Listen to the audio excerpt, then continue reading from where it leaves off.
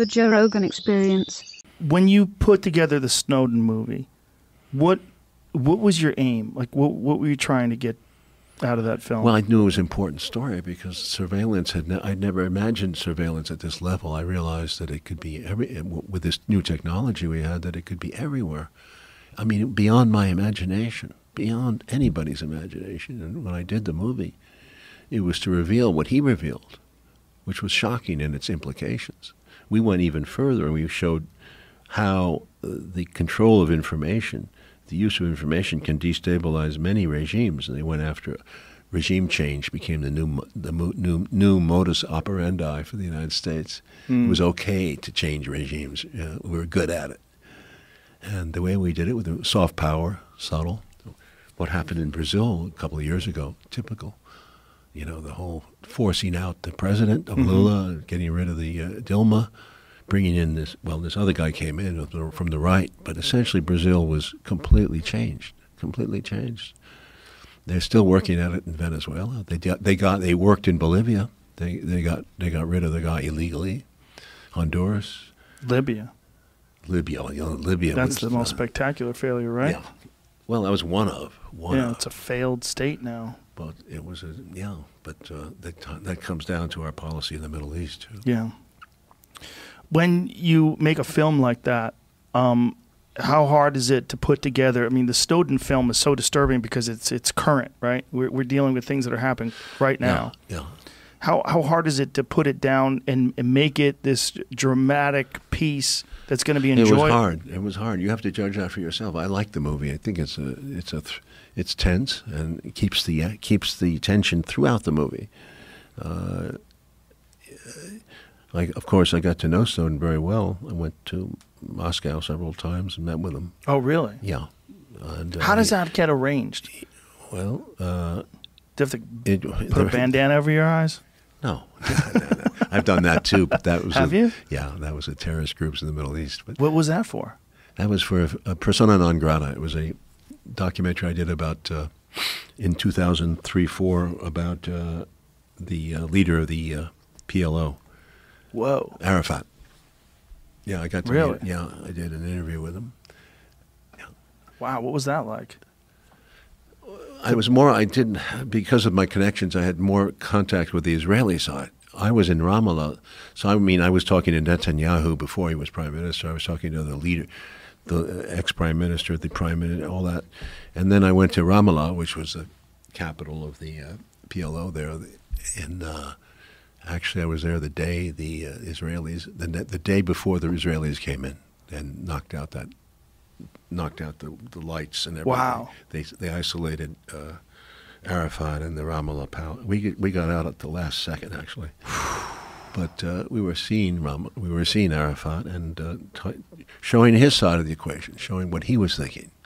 So as part of that, I went to see a terrorist group. They became quite famous later. They're well known. They were young guys and they had their masks. And I went at midnight.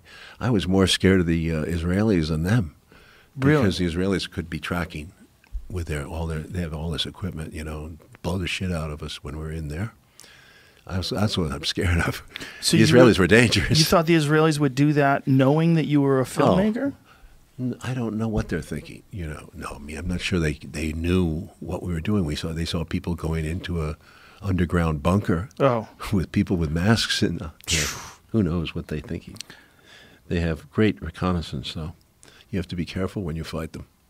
And so they requested that you wear a mask when they transported not the Israelis, but I mean the when they transported me, yeah. Yes. But when I got there, I took it off. Did you? But that decision, was that a tough decision to make, to let them not for drive me. you around with a mask on? No, I was very anxious to meet them. They were they call them terrorists, but who's a terrorist these days? Right. We can bomb other countries to death and call ourselves the good guys, but we kill a lot of civilians around the world with our bombing. That's true, but this message that you have, that you're not just a guy who makes movies, but you're a guy who makes movies and also a guy who's very outspoken about all of these issues in the world. Yeah, Do those yeah, two yeah. get in the way of each other sometimes? Of course. Yeah? Of course, yeah. There was people that think sometimes my outspokenness overshadows my work, and it might be true but Well, they the try to wor- label you both Yeah. ways too, which is very fascinating to the me. world is complicated, and I did speak out, and some people think they say I'm a filmmaker, stick to being that, but it's very hard if you care. You know this. Well, it's very important that you don't, and I'm glad that you have the courage to not stick to that. Yeah. I mean, I think it's when Snowden, someone. Oh, sorry. Please go ahead, Snowden. Snowden, we couldn't get support for it. It was financed ultimately from France and Germany and Italy, and we got some small money at the end from the U.S. with a small distributor. I mean, this is the biggest story, one of the biggest stories of our time, and we couldn't get support from any of the studios. We went to all of them. Well, people are terrified of it. That tells you a lot about what a mess we're in. We don't even have the guts to talk about stuff. We shut up. We censor ourselves. We self-censor. Yeah. In the 1980s, on 90s, I probably could have gotten it financed, but not now. Well, it's such a tense time, and that issue is so polarizing, and I don't understand how it isn't. I don't understand how it doesn't have universal support by American citizens. That this story needs to be told. I mean, even when he was discussed as a podcast guest, a lot of people were saying you should really stay away from that. They don't understand. They think he's some kind of Russian agent. It's crazy. He's been very clear about it.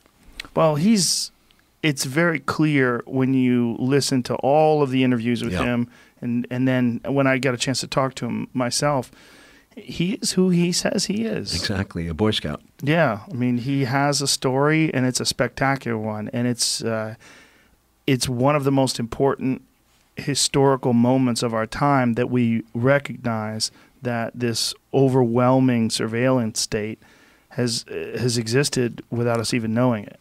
And cyber warfare, too, it raises the whole issue of who's doing what to who. Right. We're very quick to say, they're doing that to us, China, Russia, this, that, they're doing this, steal, blah, blah, blah, blah, blah. What are we doing? Yeah.